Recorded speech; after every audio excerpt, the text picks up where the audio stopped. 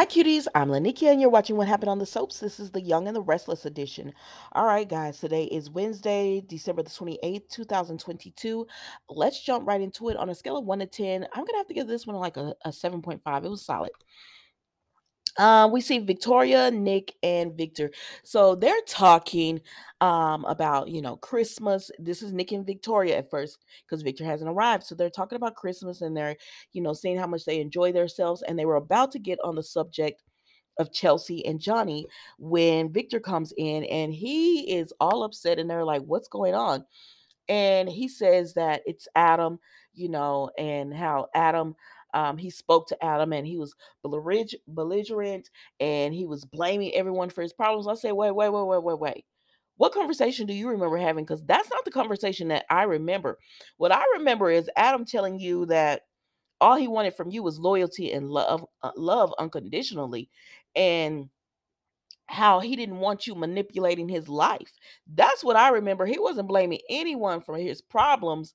You were just mad. You're just upset because he once again told you he didn't want to work for your company.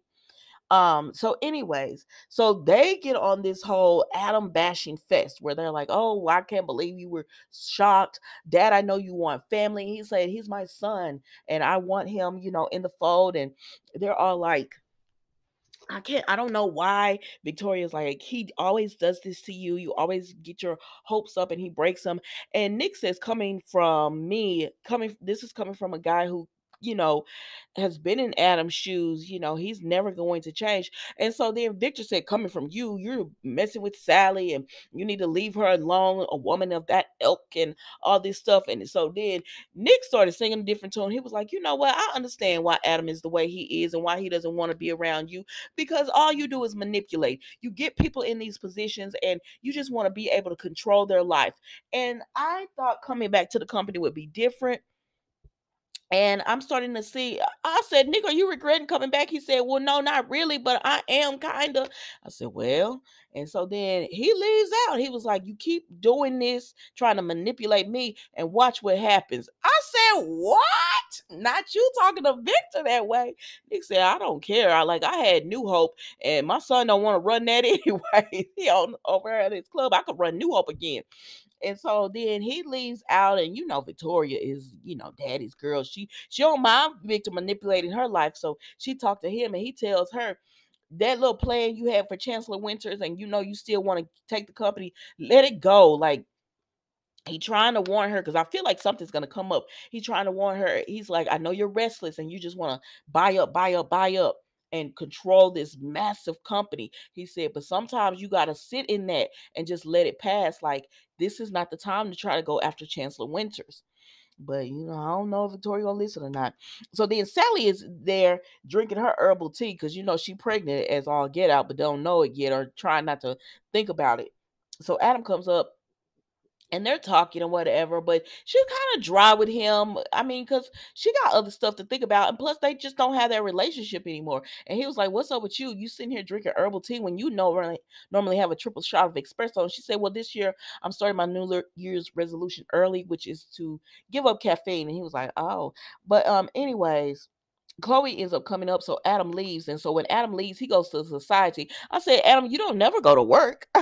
So he's at society, and Nick comes over and he sits down with Adam, and they're talking what not. And Adam says, Nick says, how do you like your company, your job at Jabot? And he says, it's all right, but I feel like I'll never fit in. And so Nick says, you actually did a good job at Newman Media. He said, what brought that on? He said, you know how Dad likes to um manipulate you into and get his fingers all into your personal life. And Adam was like, no, I've never known that. He said, what, Victor tell you to break up with Sally? And he was like, if you plan on coming over here, Nick, to get sympathy from me and have a partner pity party about Victor, you're not getting it here. And Nick said, clearly.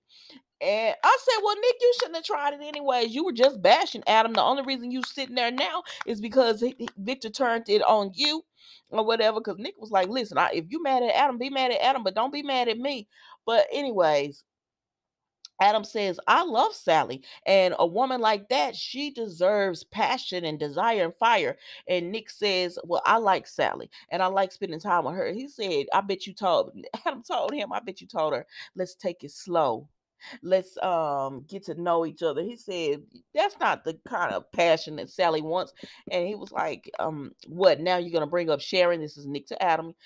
And Nick Adam told him, I don't even have to bring it Sharon up. You did. Like, look how you did Sharon all those years. And he was like, you want Sally. You like her. I He's in love with Sally.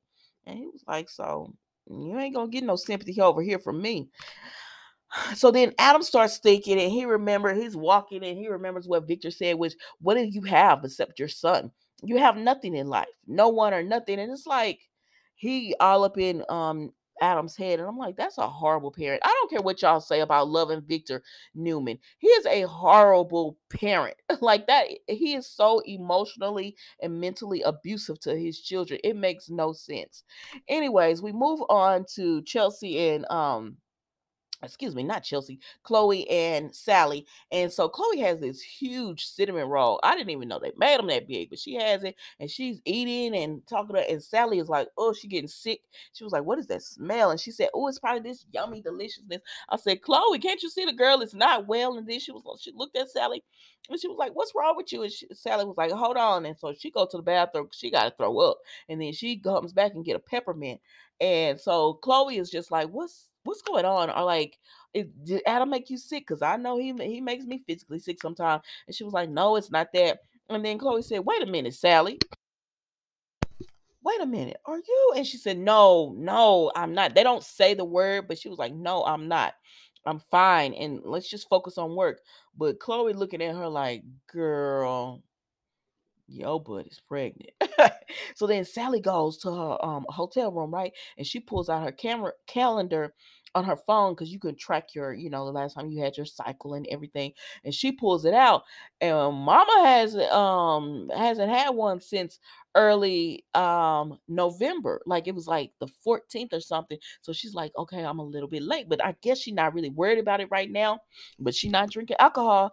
But she's not really worried about it right now because she's like, oh, I'm only about like 2-3 weeks late. So she's not worried about it. I said, girl, you need to worry. And so then Nick comes over and he said, did you forget we were supposed to meet for drinks? And she was like, oh, gosh, I'm sorry. She don't want to drink because she don't know if she's pregnant or not. And he says, I know what you need. And so I guess he finna give her what she need.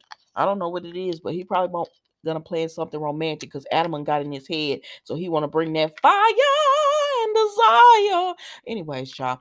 So then we see Diane, Jack, and Kyle, and she tells them Jack is all, I don't know why y'all came home. You didn't discuss it with me and all this. And they said, we have a plan for Jeremy and we need to, you know, Kyle said it's dangerous and I know how you feel because I felt the same way, but it's the best option that we have. I said, uh-huh. Who came up with the plan? Diane. Uh-huh. Let's move on. So then we see Jeremy and he's just looking at all the money, shaking his head. And I said, well, what's going on here? And so then they say, well, we couldn't get Jeremy out of town. And you don't think so. So Mom's came up with a plan. So then Diane calls Jeremy up and Collar and Jack are in the background. She calls them up and she says, I want to meet with you. And I want to do this face to face. And he says, come to my hotel room. She said, no, we need to do it somewhere public. And he says, okay, where? And she said, society. And he was like, all right, let's meet there. And so then she talks to them and they said, we coming with you. And she said, no, this first meeting has to be in private. It's just going to be me and Jeremy and I'll update y'all, but it has to be in private because we don't want to spook him off and everything. They said, okay. So then Diane meets with Jeremy and he says, oh, I forgot what it was like to watch you walk into a room. I said, okay then, Jeremy. And then so she sits down with him and she starts telling him, I have a proposition for you. And you can, some kind of way she can repay him for what, she owes him. Now, what she don't know is Jack, well, she might see him, I don't know. Jack is in the corner. He's behind the little the it's like, oh, what do you call it? I can't think of what it's called, but he's behind it listening. It's like a wall, but it's not a wall, it's just a column. he's behind there listening in on their conversation. I said, Jack, what are you doing? She said she was going to do this alone. You don't trust Diane. That's what this is. Okay. So then Phyllis goes and meets with Summer, and they meet up as well. And Phyllis tells Summer, Summer is all about excuses because I'm sorry. You always like, oh wait, I hadn't seen my family. So y'all finally in from Milan and living in Genoa City now, and you didn't make no time to see your mama on the holidays. And so she's all like, oh, I'm so sorry. We were just so busy trying to make this a special holiday for Harrison. Okay, child. And so then Phyllis says, Danny came in and Summer says, "Oh, I hope he can make time to see me." And now Summer didn't hear what Phyllis said because what Phyllis was saying, you're so busy with the Abbotts. I hope you can make time. But they kept on going past that. And then she said, Daniel offered me a job to work for him. And she was like, oh my gosh, that's good. And you could tell Phyllis was waiting to see if she was going to offer her the McKitty job back. And Summer says, no, they're not going to offer that back. And Phyllis just tells Summer, I've lost you, haven't I? And Summer's like, no, Mom, and no, it's not that. And she was like, no, I've lost you. And she says, Summer, you betrayed me. Like, you don't stick up for me at all. You don't see anything that I've done to try to protect you from a woman who brought this on herself. She was the one in LA dealing with Jeremy. She was the one that's told lie after lie after lie since she came back in town. But all you see is me. And she said, you betrayed me, Summer, and you hurt me. And so Phyllis just gets up and she leaves, and Summer's trying to beg her to stay. So then Summer comes back in, and Kyle is there, and he was like, oh, come here, get a hug and all that. Y'all know, I don't know what it is about Carl, but I do not like him.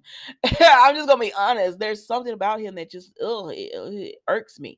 And so she's trying to tell him about what happened with Phyllis, and he was like, oh, I can't believe she's like that. That just proves that we made the right choice. And she brought Jeremy Starks in on my mom. And so Summer was like, don't forget that your mom what really did go to the feds on Jeremy Starks. So it's not like she's just innocent in all this, but Kyle is like condemning Phyllis so much. And like your mom, she didn't bring this on herself. Like you forgiving your mom for everything she's done wrong. Everything. It's like she couldn't do no wrong, but you don't have any sympathy for Phyllis. And so Summer is trying to defend her mom, and he was like, hearing that what your mom has done, I think we made the right decision with my mom. I said, no, you didn't. I don't care what y'all say. Diane is up to something. She is up to something. But it is what it is. Y'all gonna see in the end. And I can't wait. All right, guys, that was The Young and the Restless today. Don't forget to like, comment, and subscribe to the channel. I will be going live on Friday, December the 30th, 7 on the East Coast, 6 Central, 4 on the West Coast. Thank you so much for watching. Goodbye.